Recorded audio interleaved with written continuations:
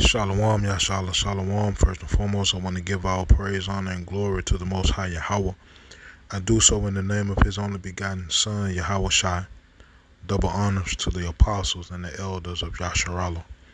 Kol Holoyim La Yahweh Bahashem Yahweh Shai, Bahashem Haracha Kodash, for blessing our elders with the spirit of truth so that we may know. Shout out to the Akim and the Akwah that's keeping the faith and the work. Shall keep at it. It's your brother Abaya coming at you with more precepts.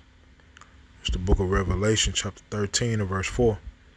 And they worshipped the dragon which gave power unto the beast. And they worshipped the beast, saying, Who is like unto the beast, who is able to make war with him? And there was given unto him a mouth speaking great things and blasphemies. And power was given unto him to continue 42 months.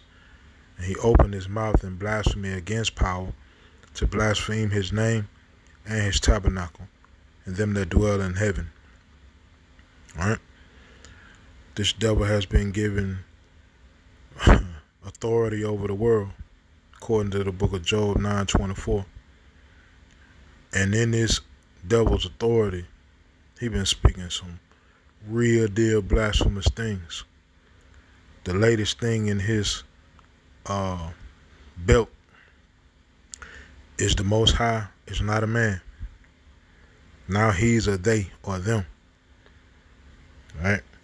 And I'm going to show you the real deal blasphemy in that. It's blasphemy in itself. But I'm going to show you the real deal blasphemy of it. Right? So, Salat 1 second.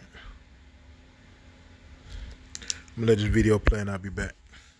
Next tonight, let us pray our Father, not anymore, our non-gendered parent who art in heaven. That sound right to you?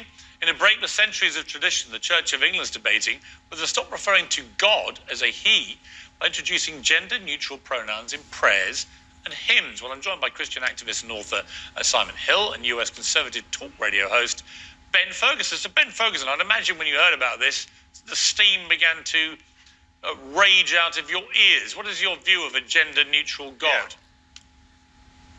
Yeah. Congratulations to the church for doing everything possible to become completely irrelevant from society with this woke BS. It's embarrassing that they can't go back and look at what Scripture says and look at certain things like our Father who art in heaven and then sit there and think, wow, of all the problems that people have in the world, that we could be helping people with poverty and with children and with orphans and with people that are starving around the world, let's go back in and rewrite this so that we don't offend anybody. Guess what? The Scriptures are offensive to people that sin. The Scriptures are offensive to Christians because it is about right and wrong.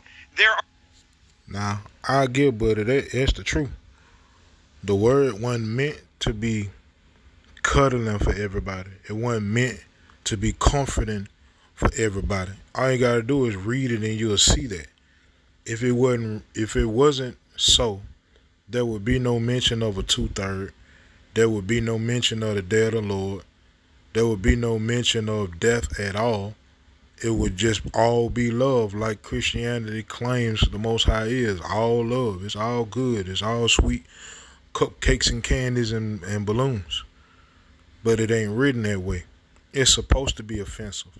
Scripture says the word is sharper than any two-edged sword. Right? It cuts. It's supposed to hurt. Right? How else do you heal? How else do you repent or make things or turn around, or how do you make things right within yourself if you can't see the wrong? Are people that are always going to be offended by the Bible, and to try to take the offensiveness out of it and give everybody a kumbaya warm hug is a disaster for the church. Anyone that's doing this, in my opinion, should not be in a position of leadership of the church, and they should be fired immediately for trying it. Okay. Simon Hill, your response to that?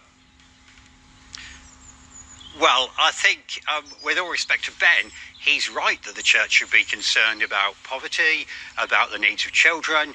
The church could get a lot more active in supporting marginalised people, but this isn't the Church of England considering a massive change. This is just a part of the Church of England having a discussion about possibly allowing some variety in worship in the way God is referred to. And actually, there's nothing new about it. God is not literally male or literally sure female. It's new. God That's doesn't what have we're talking genitals about. or chromosomes. God, you're not suggesting, Ben, are you, that God is actually literally male? Like, are you? Okay, let me ask you a question. Am I? Now he finna go into a line of questioning that we can do without. But you heard what Buddy said. God is not literally a male, and nah, according to the word, he is. Right? Let's go to the book of Exodus. Exodus chapter 15 and verse 3. Yahweh is a man of war. Yahweh is his name. Right? Matter of fact, let me start up. Right? I'm gonna start from the top. Then sang Moses and the children of Israel this song unto Yahweh, and spake, saying, I will sing unto Yahweh, for he hath triumphed gloriously. The horse and his rider hath he thrown into the sea. Yahweh is my strength and song, right? And he has become my salvation. He is my power. Notice he keeps getting repeated, not they or her. He keeps getting repeated. He is my power, and I will prepare him an habitation, my father's power, and I will exalt him. Yahweh is a man of war. Yahweh is his name. Right? Simple as that. But let's go further, man. Numbers 23 and verse 19. Power is not a man that he should lie. Right? Meaning when the Most High's word is true. If he say something gonna come to pass, it's gonna come to pass. If he say it's not, it's not. But he's a man that he should not lie. Or he's not a man that he should lie. Neither the son of man that he should repent. Hath he said, and shall he not do it? Or hath he spoken, and shall he not make it good? Right? This devil real life, man, got I'm talking about the audacity, man, of this devil to speak how he speak. Right? And it's because the Most High has turned away from his people for so long and is allowing wickedness to happen on this earth for the time being. Right? But it's going to come a point in time when the Most High going to let the world know exactly who he is and who his people is. Right? But speaking of the, like I said, I'm going to show you why. That's one thing to say that the Most High is this, that, and the third. But it's a reason why they saying it, and I'm going to show you why. First, I want to get this scripture right quick. The book of 2 Corinthians, chapter 4, and verse 3. But if our gospel be hid, it is hid to them that are lost, in whom the God of this world hath blinded the minds of them which believe not, lest the light of the glorious gospel of Hamashiach, who is the image of power, should shine unto them.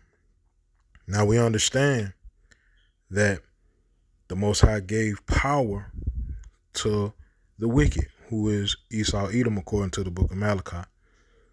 Right? But that devil doesn't serve Yahweh.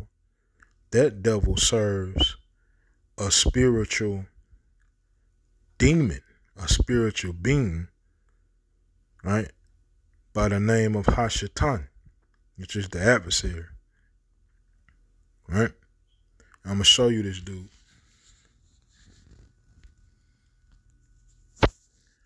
Okay, so this is an artist's depiction of who they serve, right? Where they get the depiction from, I don't know, but this is who they depicted, right? Notice that it's the form of a man with the head and hind parts of a goat, with breasts like a woman, right? And wings of an eagle, right? Notice the posture of the hands. And if you pull up a picture, matter of fact, let me see right quick.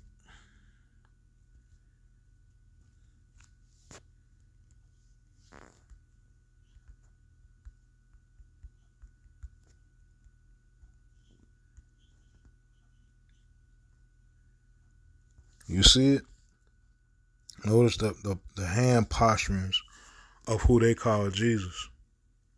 And notice the hand posturings of who they call, well, this is called the blasphemy, but it's basically artistic rendering of the spiritual demon Satan. You see it? Like right here and right here. It's the same thing, right? The God of this world. Notice how they try to depict who they call Jesus as being. He's a man, but he has feminine ways. He's meek, right? Tender. He wouldn't turn up on the fly. That's who they serve, right? And that's why they speaking how they speaking right now, right? And that's also why the Most High getting ready to bam this place all the way up. He already letting loose the plagues. They already being let loose, right? Like I said, man, the Most High gonna let these folk know exactly who he is and who his people are. Let me go to the book of Jeremiah, chapter 16 and verse 14.